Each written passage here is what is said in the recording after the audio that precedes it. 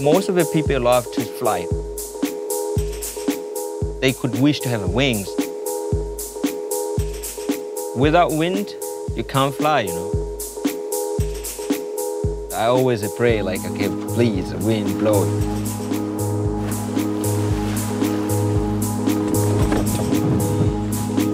My family love the sea because we make our life in the sea.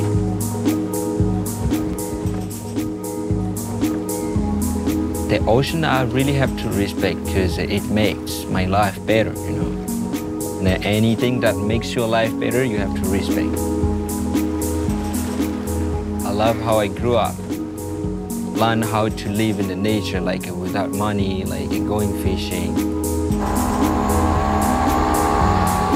Once I went to the city, I knew I'm not belong here. I have to go back to the beach and feel the wind and the sea.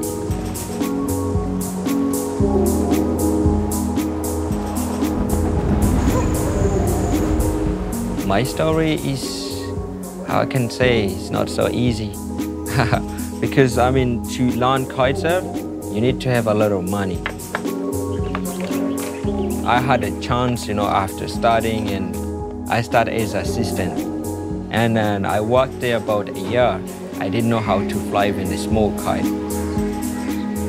But I remember a lady from Spain, so she knew that she's going to leave. And then she said, okay, I'm going to teach you how to kite.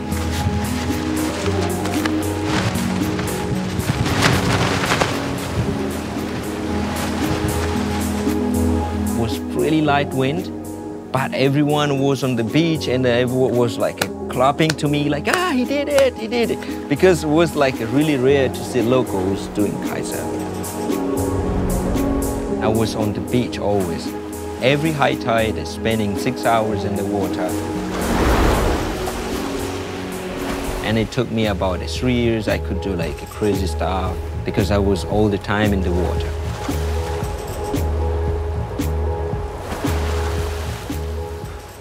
Soon that you grab the kite, you forgot all the life that you live. And you feel like really, really free. It's kind of meditation, I can say.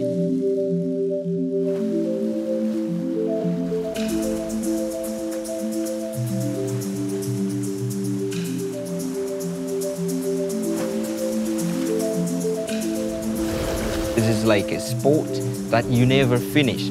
You're always interested to learn new things. Via internet, I didn't have a lesson how to do like a freestyle or something like that. And then I found Aaron Adlo, king of freestyle and kitesurf, and I would just follow what he's doing, you know. So without internet, it could be even hard because then I'm supposed to pay a lesson.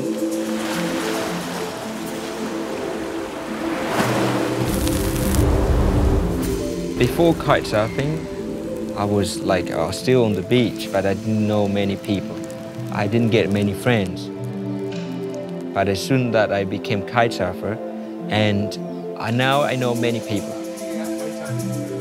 I love to share this sport.